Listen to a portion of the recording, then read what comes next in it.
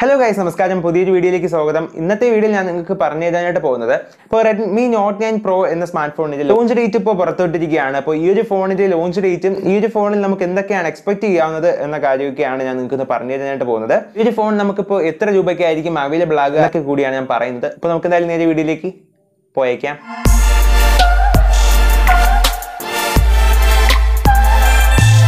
ആദ്യം തന്നെ ഈ ഒരു ഫോണിന്റെ ലോഞ്ച് ഡേറ്റ് ഞാൻ പറയാം. ഈ വരുന്ന മാർച്ച് 12-ാം തീയതി 12 മണിക്കാണ് Redmi Note 9 സീരീസ് ഇന്ത്യയിൽ ലോഞ്ച് ചെയ്യുന്നത്. അപ്പോൾ നെക്സ്റ്റ് ഈ ഒരു ഫോണിന്റെ ഡിസൈൻ വൈസ് നോക്കുകയാണെങ്കിൽ ഈ ഒരു ഫോണിൽ ഗ്ലാസ് പ്ലാസ്റ്റിക് ഒരു സാൻഡ്വിച്ച് ഡിസൈനിലായിരിക്കും ഉണ്ടായിരിക്കുക.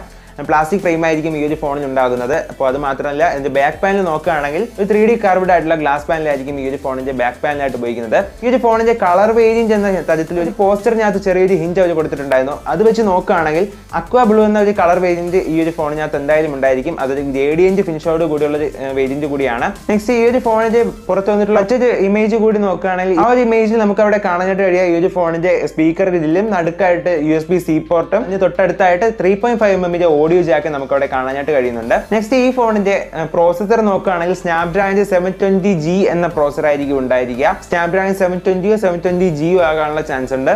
അത് ഏകദേശം കൺഫേം ആയിട്ടുള്ള കാര്യമാണ്. അതെങ്ങനെയാണെന്ന് വെച്ചാൽ കുറച്ച് ദിവസങ്ങൾക്ക് മുമ്പ് ISROയുമായിട്ട് ഷവോമി ചെറിയൊരു കോൺട്രാക്റ്റിൽ വരികയുണ്ടായി. ഒരു കോൺട്രാക്ട് പ്രകാരം ഈ തദ്ദേശീയമായി അമേരിക്കയുടെ GPS-ന് പകരം നിർമ്മിച്ചെടുത്തുള്ള നാവിഗേഷൻ സിസ്റ്റം ആയിട്ടുള്ള നാവിക് സപ്പോർട്ട് ആയിട്ടുള്ള ചിപ്സെറ്റുകൾ ഉപയോഗിക്കാനായിട്ട് Qualcomm ആണ് ഈ നാവിക് സപ്പോർട്ട് ആയിട്ടുള്ള ചിപ്സെറ്റുകൾ നിർമ്മിക്കുന്നത്. Qualcommന്റെ തന്നെ Snapdragon സീരീസിലുള്ള Snapdragon 720 720G, Snapdragon 665, Snapdragon 865, 865G, Snapdragon 460 എന്നീ പ്രോസസറുകളിലാണ് ഇപ്പോൾ നാവിഗേഷൻ സിസ്റ്റം സപ്പോർട്ട് ആയിട്ടുള്ളത്. അതുകൊണ്ടാണ് ഈ ഒരു ഫോണിനകത്ത് സ്നാപ്ഡ്രാഗൺ 720 അല്ലെങ്കിൽ 720G എന്ന പ്രോസസർ ഇനി ഉണ്ടാകുമെന്ന് പറയാനുള്ള കാരണം. നെക്സ്റ്റ് ഈ ഒരു ഫോണിന്റെ ക്യാമറ നോക്കുകയാണെങ്കിൽ ഇപ്പോൾ അവർ പുറത്തുവിട്ടിട്ടുള്ള ആ ഒരു പോസ്റ്ററിൽ തന്നെ ഈ ഒരു ഫോണിന്റെ റിയർ ക്യാമറ സെറ്റപ്പ് എങ്ങനെയായിരിക്കും എന്ന് അവർ മെൻഷൻ ചെയ്തിട്ടുണ്ട്. അത് വെച്ച് നോക്കുകയാണെങ്കിൽ ഒരു സ്ക്വയർ ഷേപ്പിലുള്ള ഒരു ക്വാഡ് ക്യാമറ സെറ്റപ്പ് ആയിരിക്കും ഈ ഒരു ഫോണിനകത്ത് ഉണ്ടായിരിക്കുക. നെക്സ്റ്റ് ഇതിന്റെ പ്രൈമറി ക്യാമറ നോക്കുകയാണെങ്കിൽ 64 മെഗാപിക്സലിന്റെ സോണിയുടെ IMX686 എന്ന മെയിൻ സെൻസർ ആയിരിക്കും ഉപയോഗിക്കുക. അപ്പോൾ അതിന്റെ കാരണം പോക്കോ X2 എന്ന സ്മാർട്ട് ഫോണിൽ ഉള്ളത് സോണി IMX686 എന്ന സെൻസറാണ്. ഈ ഒരു ഫോണിനകത്ത് ആ ഒരു സെൻസർ ഇനി ഉപയോഗിക്കാനാണ് ചാൻസ്. ഏറ്റവും അവസാനമായിട്ട് ഈ ഫോണിനെ എക്സ്പെക്ട് ചെയ്യുന്ന പ്രൈസ് കൂടി ഒന്ന് പറയാം. ഈ ഒരു ഫോണിന്റെ ഏറ്റവും ബേസ് വേരിയന്റിന് ഇപ്പോൾ 13,999 രൂപയാണ് ഇപ്പോൾ എക്സ്പെക്ട് ചെയ്യുന്നത്. അപ്പോൾ അത് 4GB 64GB വേരിയന്റാണ്. അപ്പോൾ ഇത്രയാണ് ഇന്നത്തെ വീഡിയോയിൽ എനിക്ക് പറയാനുണ്ടായിരുന്നത്. അപ്പോൾ ഇന്നത്തെ വീഡിയോ നിങ്ങൾക്ക് ഇഷ്ടപ്പെട്ടെങ്കിൽ ലൈക്ക് ചെയ്യുക.